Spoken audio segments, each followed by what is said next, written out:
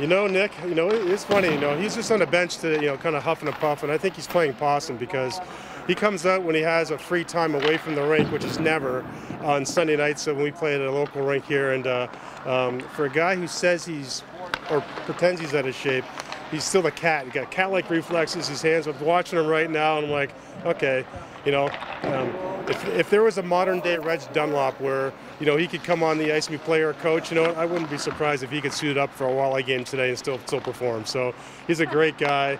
He's here every day, and now he's got the pads on, enjoying with his old teammates. So it's pretty cool.